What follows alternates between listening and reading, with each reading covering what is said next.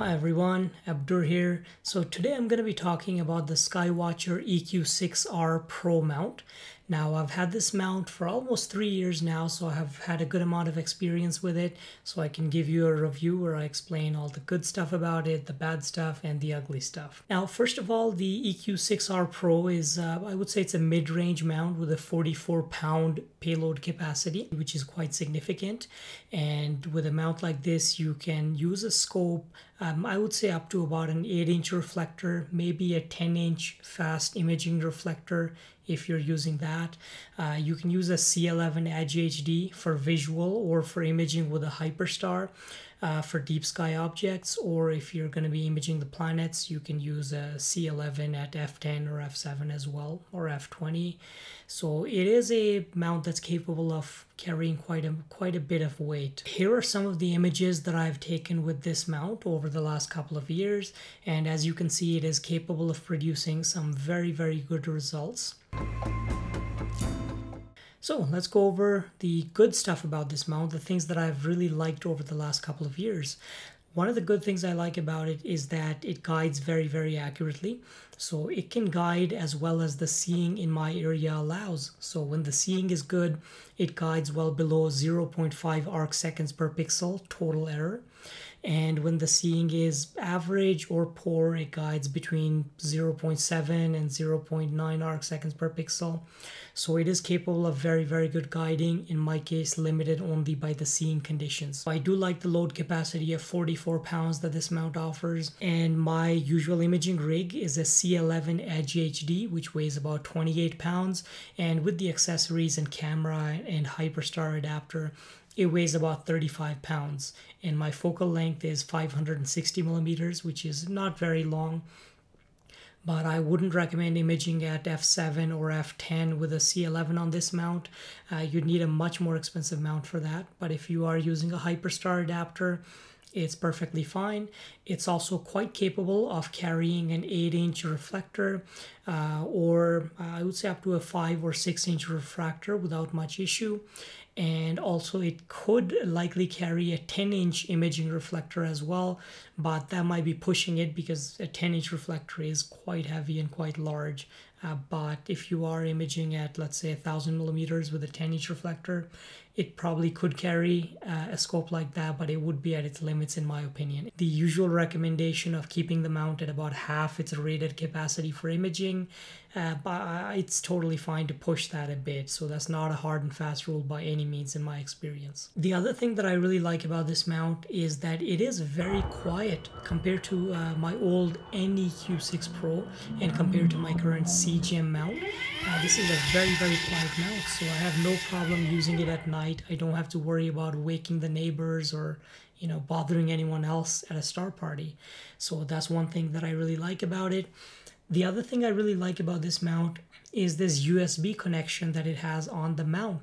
So you can plug a USB cable directly into the mount and plug the other side into a laptop and control it from there.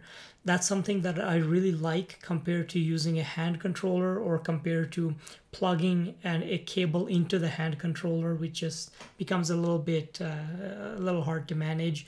So this is very streamlined and it works very well. I haven't had any issues with this built-in USB port. It has always worked flawlessly for me. One other thing that I really like about this mount is the built-in carry handle. Since the mount is fairly heavy, that carry handle is a lifesaver.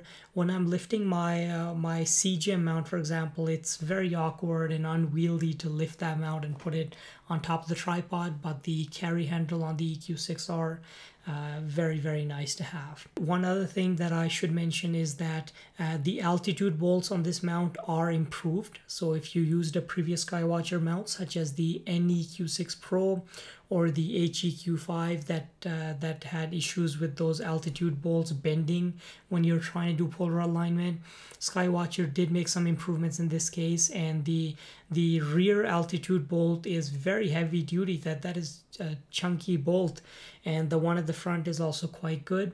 So you don't have to worry about the bolts bending like they did in the older EQ6.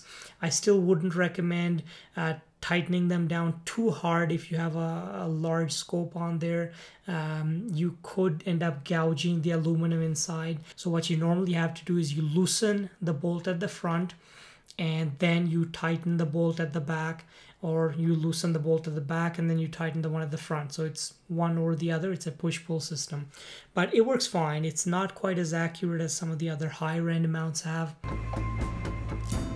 Here are some of the issues that I've noticed with this mount.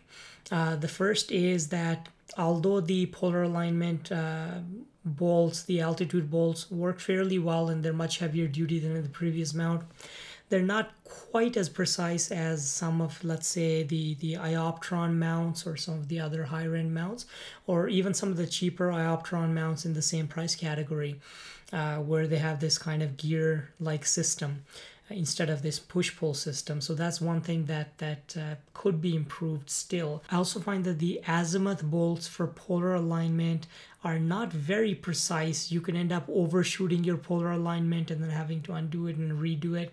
So if you set up the mount every single time you're going to be imaging, it can be a little annoying to not be able to get accurate polar alignment right away. The other thing that I would like to mention is that when I first got this mount, I had it for maybe about 6 months or so. One of the end caps at the end of the belt drive fell off, and you can see it right over here where my finger is, and it just fell off the belt, and I was wondering what was going wrong, why my declination axis wasn't spinning. So I ended up opening it and taking a look, and I noticed that little washer had fallen off. So I put a tiny dab of glue on there, and then I very carefully, and the glue's on the outside, I very carefully put it back on, making sure that the glue does not touch my belt. So the best way to do that would be first put that end cap on and then put a tiny dab of glue on the outside. And since then I've not had any issues with that, so that has worked out perfectly. But it is something to be aware of in case you ever run into this issue.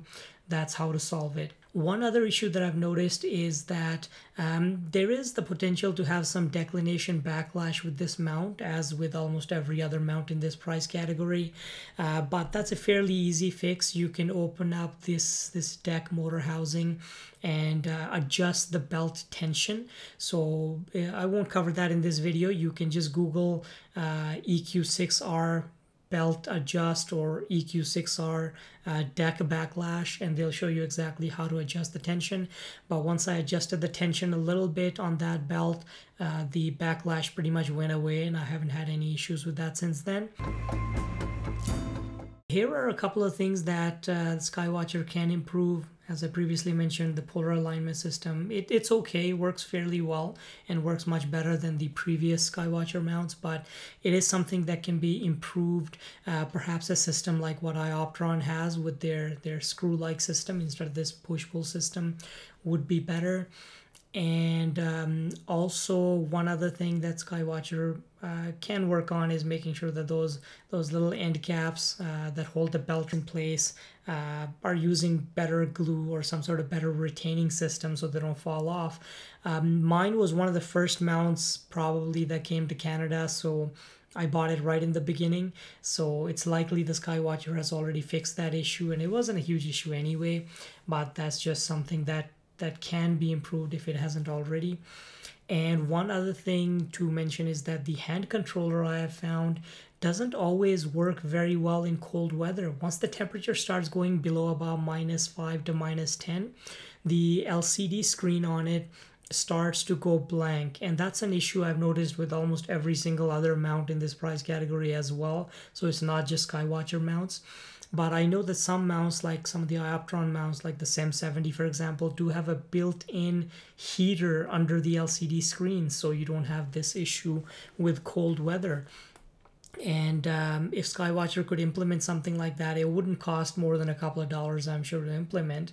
But that would be very useful for those of us who image in really cold climates, or who use these mounts for visual observing in cold climates like, you know, Canada or parts of the US. I hope you found that helpful, and overall I would definitely recommend this mount. I think it is one of the best deals available in this price category, and if you're jumping up to the next price category, then you could look at something like the Ioptron SEM70. I hope you found some of this helpful. thank you for watching. And if you have any questions at all, feel free to post them in the comments below and I will be sure to answer. Clear skies.